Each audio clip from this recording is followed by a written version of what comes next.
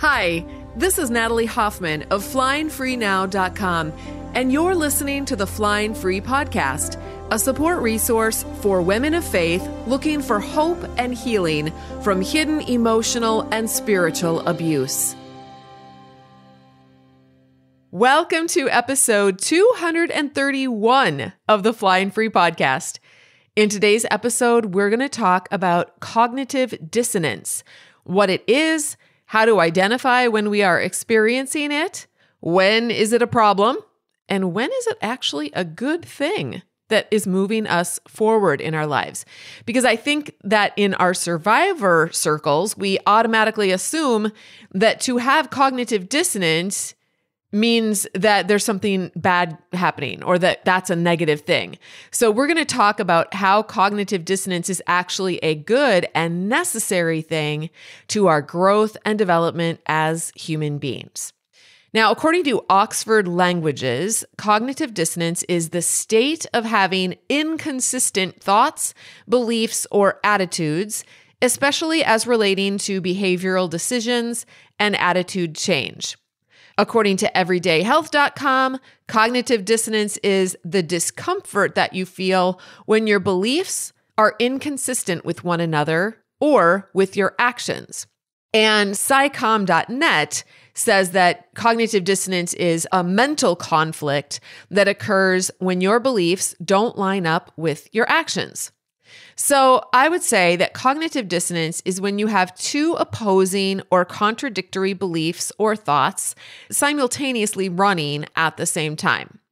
Now, notice that when we have these two opposite or opposing beliefs at the same time, this creates conflict and discomfort. And most of us hate conflict and discomfort, and we'll do anything to avoid or get rid of conflict and discomfort. We will often fight it, or sometimes we just run away from it, hide from it. Now, when we run away from discomfort and conflict, we tend to be like the proverbial ostrich with our heads in the sand. We don't want to hear any new information or learn anything new that might contradict what we already believe. And so we'll avoid anything and anyone that offers us a different perspective. And when individuals do this, they tend to stay stuck and they don't move forward because they're not really learning anything new. When society as a whole does this, then society stays stuck and doesn't move forward as well. Or you could say when a church does this or when a people group does this. Now, when we fight discomfort and conflict, that's when we're engaging in arguments with others who disagree with us and offer us different perspectives. An example that I experienced in the churches that I went to is they would say, don't read books by those authors, or don't ever listen to those teachers. So that kind of thought or programming is basically fighting other people's perspectives. And then when I would sit back and hear those things and agree and avoid, reading anything new or hearing other people's perspectives, then what I was doing is avoiding and hiding from. So here's the problem though. At some point, we all will come to the edges of the information or knowledge bubble that we are living in. And then we will experience the pain that occurs when our current beliefs do not have answers for that pain or that problem. We can either stay in the bubble that we've grown accustomed to, or we can lean into some cognitive dissonance and change. A psychologist by the name of Leon Festinger, I don't know how you say his name, Festinger, it's Festinger. He's the one who gets the credit for introducing the concept of cognitive dissonance to the world of psychology.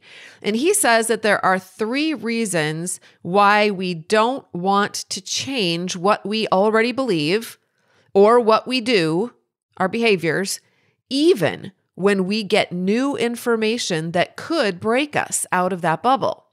First of all, if we change our belief or our behavior, we will experience loss, and that will hurt. And who wants to hurt, right? An example of this in my own life is that when I considered changing my long-held belief that my family of origin was healthy and beautiful and I lived this charmed childhood, that would mean that I would have to be honest about some really subtle dysfunctional things about my family of origin. Nothing that was out of the ordinary. What my family of origin was like, a lot of families of origin are like. Maybe even what some of our current families are like. But I didn't want to acknowledge some of those things, and that was the problem. I have this very Pollyanna type of view about it, and that meant that I didn't want to face some of the things that happened because that would mean that I would have to go into the grief process. And grief is long, hard, painful work. Grief hurts. So that's one reason why we may choose not to change our beliefs or our behavior, because we don't want to experience that grief. Another reason that we don't want to change what we believe or how we behave is because we're satisfied with our present behavior and beliefs. So, for example, when I was married and I had this nice big homeschooling family, I got to be admired and respected in my church community. I felt safe because nobody was attacking me, nobody was lying about me or trying to shame me in my community. Now, if I were to change my idea of what a godly Christian really was, that might mean making some choices that would end up breaking up my big homeschooling family. And then I would run the risk of being attacked, lied about, and discredited. Again, I was avoiding pain, right? So it was easier to keep things status quo. And anytime I got any new information, I would shove it away and I'd be like, I don't need to hear that. That couldn't possibly be true. I don't want to know about that because I like what I believe. I feel satisfied with it. I'm going to keep myself out of trouble. All right. And then a third reason that this Festinger gave is that we don't want to change what we believe because making the change may not even be possible. Maybe we know there is something dysfunctional about our lives, but we don't have the necessary resources to make any big changes at the present time. So in that case, it's just easier to keep our beliefs and our status quo. Now, let me give you some examples of cognitive dissonance that I see in the Flying Free private forum among Christian survivors of emotional and spiritual abuse. So, for example, one pretty common circumstance or experience that some women are having is that their church will teach them that God loves them and forgives them.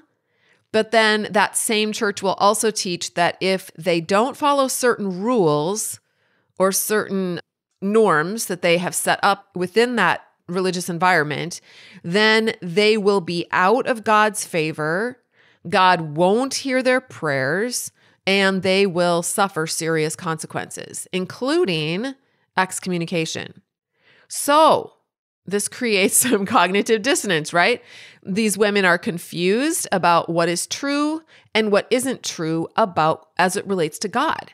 And this can cause them to experience guilt if they learn new ideas that are contradicting the things that they've grown up learning from their church or that their current church is teaching, or even if they obey to the letter all of the rules and regulations and yet are still not experiencing the freedom and joy that the church people promised for their obedience. So in the forum, we'll see people who are struggling with this kind of cognitive dissonance. They'll post things about feeling like God is distant from them. Maybe God will not love them if they leave their abuser, how they need to be a better Christian, but they don't know how no matter how hard they try, they never feel good enough. It's just a never-ending hamster wheel. Okay, here's another example. If you were raised in a home where your parents told you that they loved you, but they would also give you the silent treatment, hit you or threaten you, call you names or manipulate you, that's going to create some cognitive dissonance. Or maybe you were raised in a home where one or both of your parents were alcoholics, for example, or had some other kind of addiction, and they acted one way sometimes, but then they would act a completely different way another time. So naturally then, women who grew up in homes like this are confused about what love is, first of all, but also about what their own identity is. They question what is real and what is not real about themselves, about their parents, and about the world around them. And this can cause them to feel shame about who they are and why they can't seem to get it right or do what it takes to win consistent love and safety from other people. Rather than recognize that their parents have made choices to behave poorly for whatever reasons their parents have, they believe that there is something fundamentally wrong with themselves. And this is typical of children, right? Children have to believe, because they don't know any better, that their parents are, these God figures and have all the answers, but they really don't. And so if things go wonky, then the child will take that on themselves and think, well, there must be something wrong with me. There can't possibly be something wrong with my parent, so it must be me. And then that gets hardwired into their psyche, and then they spend the rest of their lives trying to solve for that. And a lot of times how they try to solve for that is by looking for other people outside of themselves to validate them or give them that consistency and that safety that they need, rather than looking to themselves and relying on themselves for that. So in the forum, these people who are struggling with this will post things like, maybe I'm the abuser. Why doesn't my husband love me? I can't live without my husband's love and approval. Why can't I let go of my husband? I'm a bad mom. Those are things that they struggle with. Another issue is maybe you were raised with a belief that husbands and wives are supposed to be, we hear the Bible says that, you are one flesh, but then we take that to this nth degree and we think that a marriage relationship is like this enmeshed relationship, that we're so intertwined with one another that projecting our own thoughts and feelings on the other one and vice versa should be a normal thing. So then when our husband doesn't act or react the way that we would, we can't make sense of that. And we feel responsible to make sure that our husband knows and understands and validates and manages all of our own thoughts and emotions. And we also think that we are supposed to understand and know and validate all of our husband's thoughts and emotions. And so women who are struggling with this, they'll post things like, my husband is acting so bizarre. I don't understand why he does what he does. Or I'm so confused when my in-laws don't see my side of things. Or I really need my church elders to believe me, or I'm going to fall apart. Or my husband requires sex on demand and doesn't allow me to see my family or friends. And sometimes he'll take the kids and he'll be gone for days. But I wouldn't necessarily call him abusive. Or I'm separated from my husband, but he's being really nice now. So actually, I think I'm maybe the bad one. So all of these are examples of cognitive dissonance and why we may be experiencing that. Basically, we are wired with thoughts and beliefs from our family of origin, our churches, our friends, books we read, movies we see, podcasts we listen to. All of the places where we get our information and have our experiences are going to wire our thoughts and beliefs. And these thoughts create neural connections in our brain, like little super highways. So for example, if we see a visual picture of a Bible, or we see a Bible on a shelf, or we see a Bible on our desk, our default thought that our brain might have with this immediate neural connection might be something like, oh, the answer to everything in life. Our brain has practiced that thought for years, so it's just a natural thought. But let's say that our child gets cancer and requires chemotherapy and surgery, which is not taught in the Bible. Unless we are willing to allow some cognitive dissonance come into play with a new thought like, the Bible does not have the answer to this problem, so I will need to look elsewhere in God's world for some solutions. Unless we're willing to do that, we're going to hang on to our belief, and then our child will not get the medical help that she needs. Now, this is an extreme example. This is the stuff of, cult thinking, for example. But I wanted to use it to explain what we can do to change our thinking if we want to. Now, there are 3 illustrations I like to use in my program, and I got them from different places out there. So this is not coming out of my own brain. It's just stuff I've learned and I pass it along. But one is a superhighway idea. Basically, your default programming is like a superhighway. Cars can easily drive on a highway, and so they do. Cars do not want to drive through jungles. That's hard. So finding a new thought is like giving your brain the option of driving a car on a highway, or you could drive your car through a jungle that doesn't even have a path yet. Which option will your brain automatically choose? Well, brains love the easiest option best. So if you want to grow a new neural connection or a new road, you have to manage your own brain and make a conscious, intentional choice to think the new thought over and over and over again. You need to practice driving that car through the jungle until you have made a new path. And at first, it's going to be very uncomfortable. Your brain is going to argue with you, but wouldn't it just be so much easier to go back to the original thought? That's what we've been thinking for years and years and years, and it's easy and it makes sense to us. But if you can learn to tolerate that discomfort, after a few thousand drives, probably a lot less, the jungle road will be well worn and the old highway will actually have overgrown with plants and rocks. And now your brain, when faced with a choice of which neural pathway to drive on, it will choose the new jungle path and it will reject the old highway, which is now overgrown. Do you see this? You've created this new neural pathway and you've caused your brain's default thought is no longer the old thought, but it's now a brand new thought that you have chosen. Now, another illustration that might help is thinking about two trees growing side by side, and each tree represents a thought, and they're opposite thoughts or opposing thoughts. One tree is like a big oak tree of a thought. This is a belief that's been around for decades, and it's strong and very hard to destroy. We had a couple trees removed from our yard last year, and someone had to come out with a great big huge machine and take it down. And then the stump had to be ground. It was a whole thing, a process. It was not something that we could just go out there and like take a little saw and saw these two trees down and be done with it.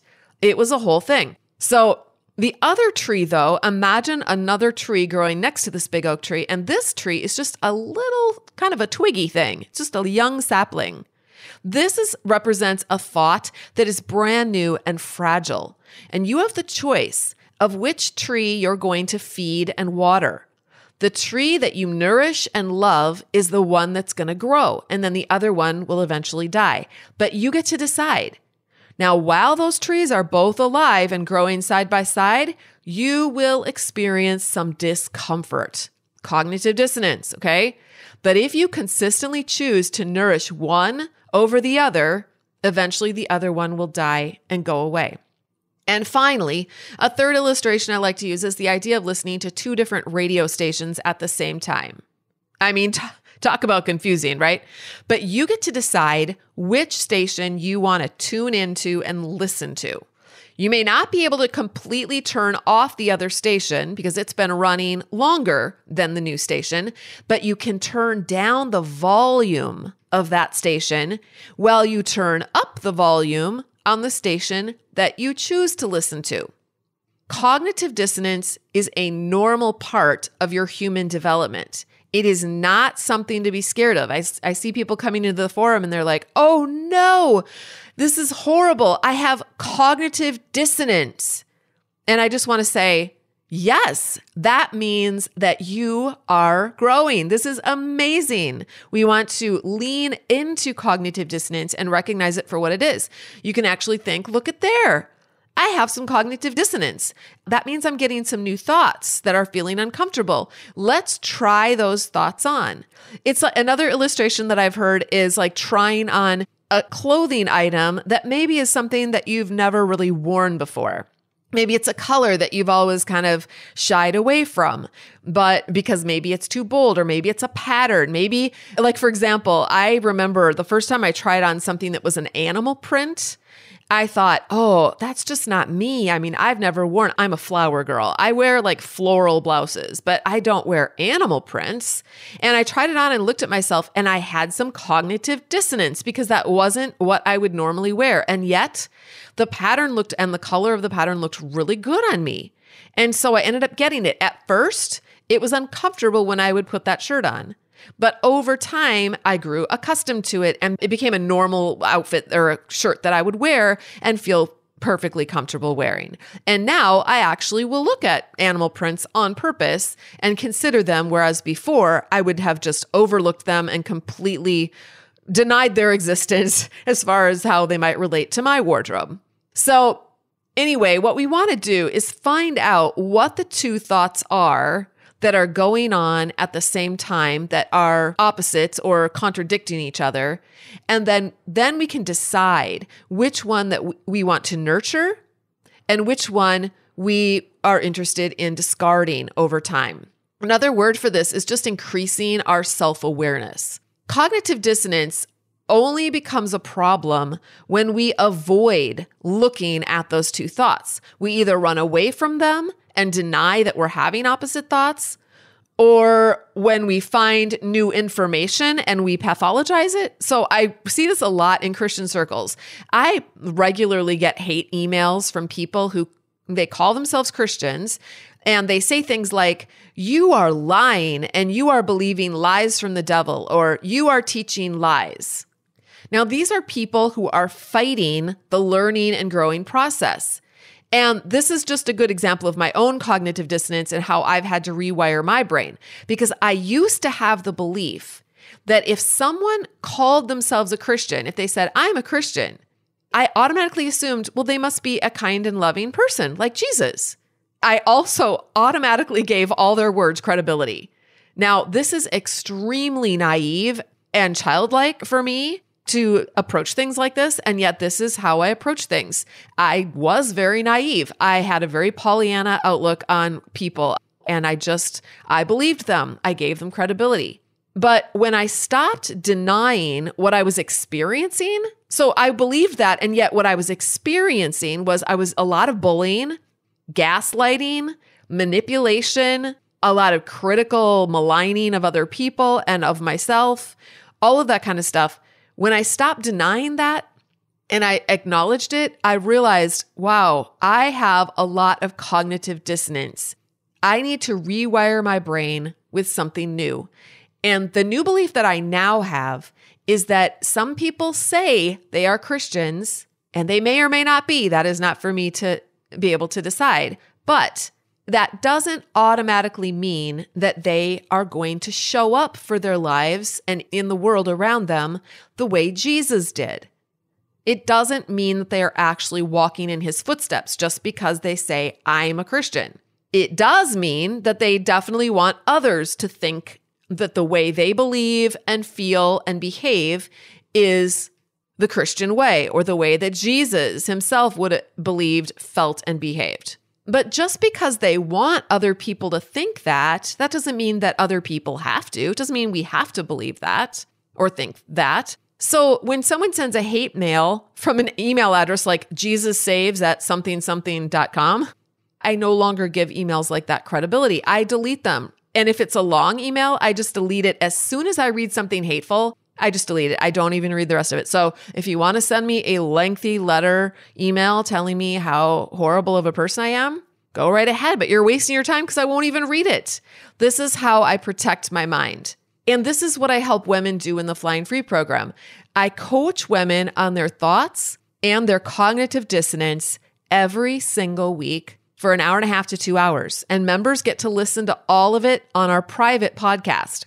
This is in addition to courses and a private forum, and also access to hundreds of hours of past workshops, butterfly stories, coaching, and lessons. It's a veritable treasure trove of help, and you can learn more about it by going to joinflyingfree.com. Here are some examples of cognitive dissonance that I've coached on this year in 2023. It's not everything, but here's just a few little samples. I believe my husband loves me and wants to change. I don't think my husband loves me or wants to change. I believe God calls me to forgive, and that means continuing to build relationships with those who chronically mistreat me. I believe God calls me to freedom, and that means continuing to build safe relationships with those who offer mutual love and respect. I want to be unstuck, but my husband is keeping me stuck. I'm an adult, but I need someone else to take care of me. I want to tell the truth, but if I tell the truth, I'm a bad person. I don't know what to do with my life, so someone else has to tell me. My husband told a bunch of lies about me, but maybe they are true after all. I visit my sick dad whenever I can, but I'm a bad daughter for not visiting him more. My husband isn't controlling, but he hides money. Now, if you would like help with your own cognitive dissonance, I would love to see you join Flying Free. It's only $29 a month or $290 for an entire year. That's the cost of a couple of therapy sessions. So it's very affordable. But in terms of how it's going to change your life and your future, priceless. Join flyingfree.com for more information and to complete an application. And let's get started on working with all of the cognitive dissonance in your own life. Hey, beautiful butterfly. Thank you so much for listening. If you liked this episode, be sure to subscribe and then consider leaving a rating and review so others can find us. To connect with me and get a free chapter of my book, head over to flyingfreenow.com. And until next time, fly free.